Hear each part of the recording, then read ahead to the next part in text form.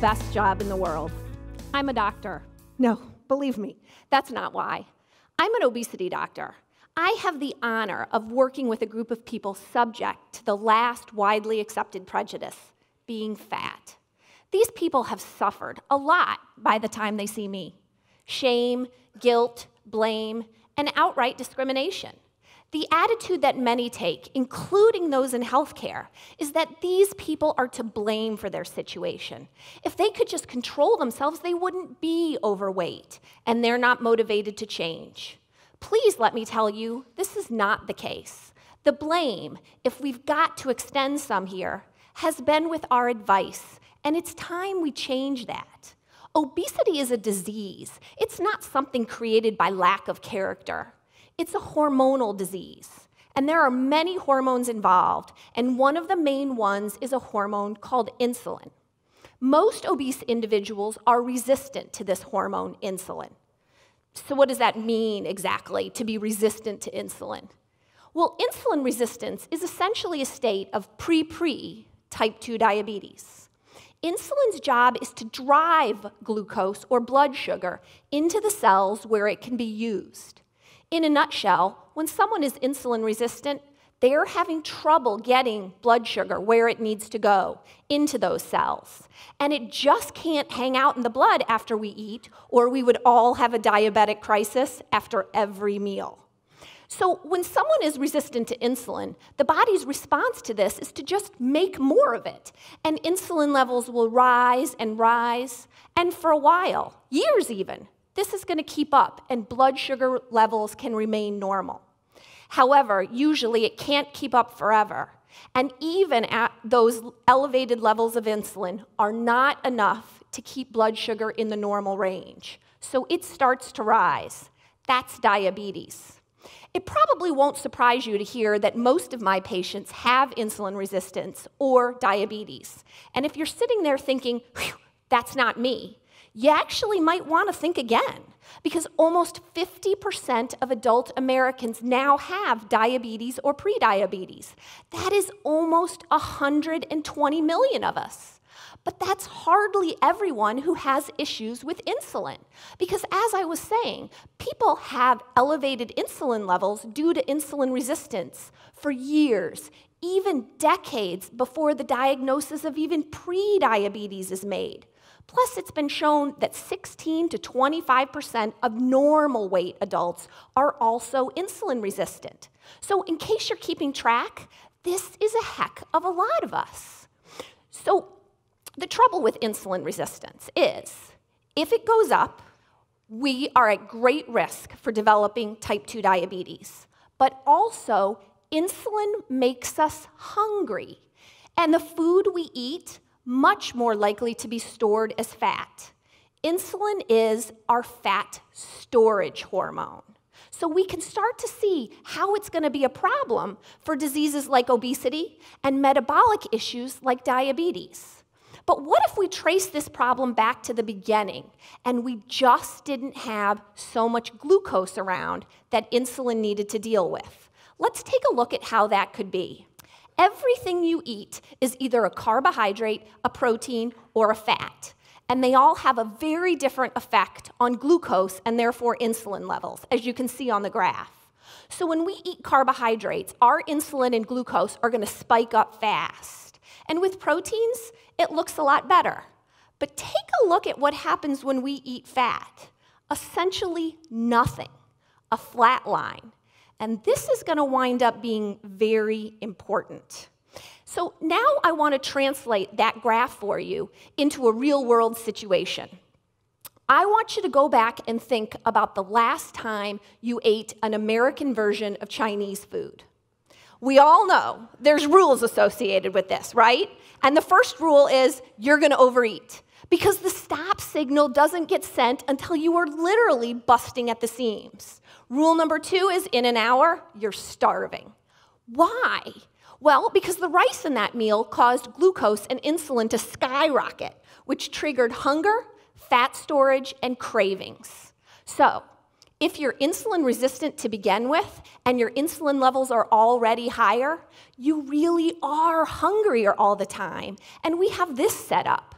Eat carbs, your glucose goes up, your insulin goes up, and you have hunger and fat storage. So how do we recommend to these people to eat? Because it seems like that would be really important, and it is. Let's focus just on type 2 diabetes, because the general recommendations are to tell patients with type 2 diabetes to consume 40 to 65 grams of carbohydrates per meal, plus more at snacks. Trust me on this, that's a lot of carbs. And remember what's going to happen to glucose and insulin, blood sugar and insulin, when we eat them? Yes, we are essentially recommending that they eat exactly what's causing their problem. Sound crazy? It really, really is. Because at its root, diabetes is a state of carbohydrate toxicity. We can't get the blood sugar into the cells, and that causes a problem in the short term, but the long-term consequences are even greater.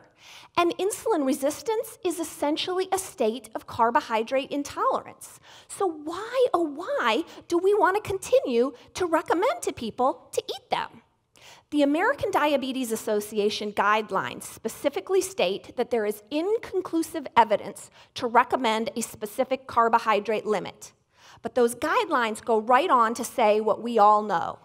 Carbohydrate intake is the single biggest factor in blood sugar levels and therefore need for medication. These guidelines then go on to say, hey, look, if you're taking certain diabetic medications, you actually have to eat carbs. Otherwise, your blood sugar can go too low. Okay, so let's take a look at the vicious cycle that advice just set up. So it's eat carbs, so you have to take medicine. Then you have to eat more carbs so you avoid the side effect of those medications. And around we go. Even worse is that nowhere in the ADA guidelines is the goal of reversing type 2 diabetes. This needs to be changed because type 2 diabetes can be reversed in many, if not most situations, especially if we start early. Not only do we need to let people know this, but we have to start giving them the practical advice so they can do this. Consider carbs. First, here's a shocker for you. We don't need them. Seriously. Our minimum daily requirement for carbohydrates is 0. We have essential amino acids, those are proteins, essential fatty acids, but nope, no essential carb. A nutrient is essential if we have to have it to function, and we can't make it from something else. We make glucose, plenty of it, all the time. It's called gluconeogenesis. So, we don't need them. The overconsumption of them is making us very sick, yet we are continuing to recommend to patients to consume close to, if not more, than half of their total energy intake every day from them. It doesn't make sense. Let's talk about what does. Cutting carbs, a lot. Yes, in my clinic, we teach patients to eat with carbs as the minority of their intake, not the majority. So how does that work? Well, when our patients decrease their carbs, their glucose goes down, and they don't need as much insulin. So those insulin levels drop and fast.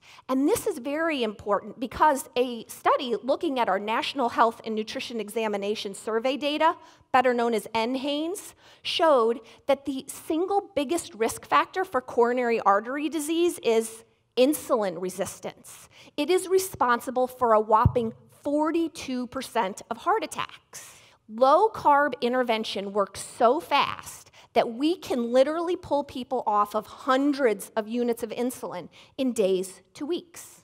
One of my favorite stories is a very recent one. A young gal, but who had an almost 20-year history of type 2 diabetes, came in when a physician from another clinic told her she was just sick and should probably get used to it. Her diabetes was way out of control. This despite the fact that she was on multiple medications, including almost 300 units of insulin that was being injected into her continuously every day via a pump. All of this, remember, blood sugar still out of control. So we put her on a low-carb diet, and now let's fast forward 4 months. She lost weight, yes, but better than that, sick no more. Her blood sugar levels were now normal all of the time. This on, get this, no diabetes medication. Gone was the 300 units of insulin, no more insulin pump, no more pricking her finger multiple times each day. Gone, all of it, no more diabetes. One of the greatest joys of my job is to be able to tell a patient like this that they no longer have diabetes, and we ceremoniously take it off their problem list together. So, are they cured? Is this a miracle? We'll leave that grandstanding to Dr. Oz. Cured would imply that it can't come back. And if they start eating excessive carbs again, it will. So no, not cured, but they don't have diabetes any longer. It's resolved, and it can stay that way as long as we keep away the cause. So what does this look like then? How does somebody eat this way? Well, first let me tell you what it's not. Low carb is not zero carb, and it is not high protein. These are common criticisms that are so frustrating because they're not true. Next, if we take the carbs out, what are we going to put in? Because remember, there's only 3 macronutrients. If one goes down, one has to go up. My patients eat fat, and a lot of it. What, you say? I mean, what's going to happen when you eat fat? Well, let me tell you, you're going to be happy because fat tastes great and it is incredibly satisfying. But remember, fat is the only macronutrient that's going to keep our glucose, blood sugar, and insulin levels low, and that is so important. So I want you to now hear my simple rules for eating. These rules, you have to remember, are even going to be more important if you are one of the tens of millions of Americans who have trouble with insulin levels. Rule number 1, if it says light, low fat, or fat-free, stays in the grocery store, because if they took the fat out, they put carbs and chemicals in. Rule number 2, eat food. The most important rule in low-carb nutrition. Real food does not come in a box, and no one should have to tell you real food is natural. You should know that when you look at it. Don't eat anything you don't like. And eat when you're hungry. Don't eat when you're not, no matter what the clock says. And number 5 is a simple way to remember what we want to avoid. No GPS. No grains, no potatoes, and no sugar. That last one is a biggie, right? No grains? Yeah, no grains. But we have to have them. Nope, they're a carb. But whole grains are so good for us. Well, first of all, there are actually very few foods out there that are truly whole grain, even when they say they are.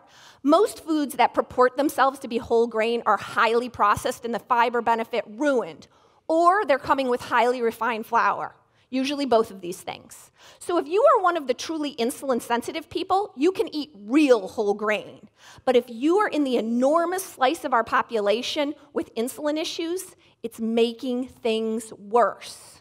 So what if you are one of the real insulin-sensitive people? Can you still eat this way? Yes. I'm a great example. Over a year ago, I decided I would cut my carbs as low as I recommend to my diabetic patients. Now, it's not mandatory for my health like it is for theirs. I'm not insulin resistant, so would this be a problem? No, that's just the thing.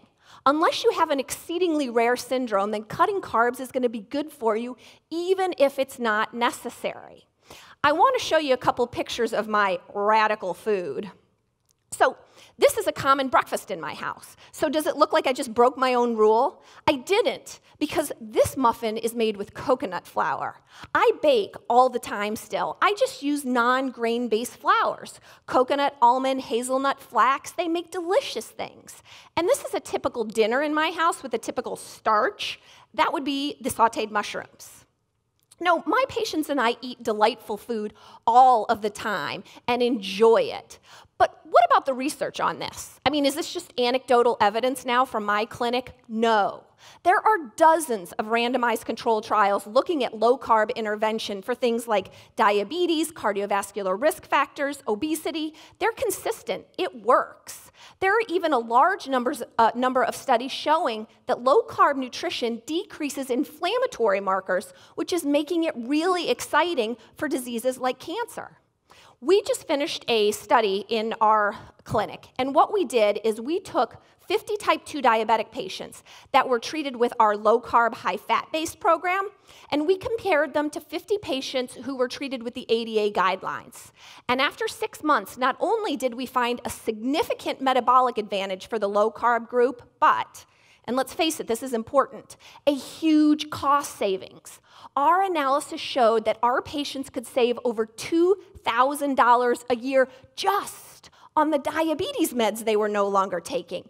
Just think how fast that adds up in our diabetes epidemic now that we are spending $250 billion a year on in this country.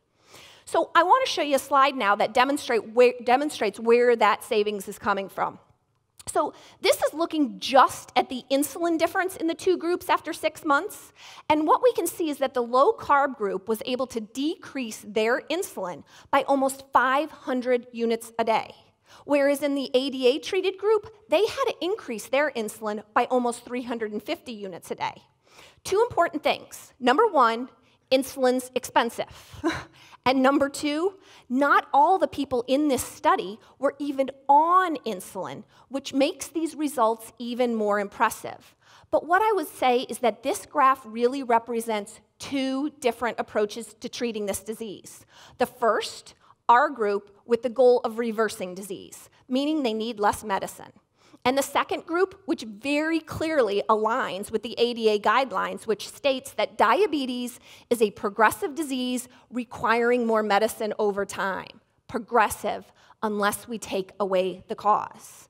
So what's the problem then? Why is this not everywhere? Why isn't low carb the norm? There's two big reasons. Number one, status quo. It is hard to break. There are many agendas involved. We got this notion that low fat was the way to go decades ago, but a recent study just came out showing that there was zero randomized control evidence to recommend to Americans to remove the fat from our diet, and that's how the carbs got added in. It was essentially a huge experiment on millions of people, and it failed miserably. The second reason we don't see it everywhere is money. Don't be fooled. There's a lot of money to be made from keeping you sick. And what we see is with these specialty guideline panels, they are stacked with conflict of interest. So the solution to the diabetes epidemic in my clinic is exceedingly clear. Stop using medicine to treat food. And for a disease whose root cause is carbohydrates, take away the carbohydrates, or at least cut them, so we can remember what we used to know. We knew it a long time ago. This was said thousands of years ago, and we need, in this day and age, to get back to that notion. Thank you.